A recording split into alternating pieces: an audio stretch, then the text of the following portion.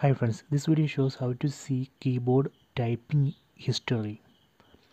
Open Messages app, tap on this icon, then tap on this plus symbol on top right corner, then tap on this icon, then tap on Settings,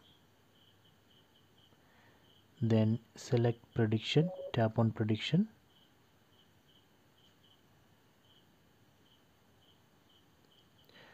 then go down. So here you can see Edit User Weights. Tap on Edit User Weights. So here you can see the keyboard history.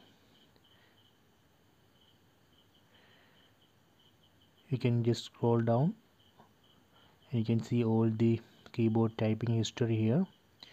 If you want to delete that, you can use this clear user dictionary option. Tap on that, then tap on OK. So here you can see the message, delete all personal data such as user words. So this way we can see keyboard typing history, and if you want you can clear it. So I hope you enjoy this video. Please subscribe my channel, please like and share the video.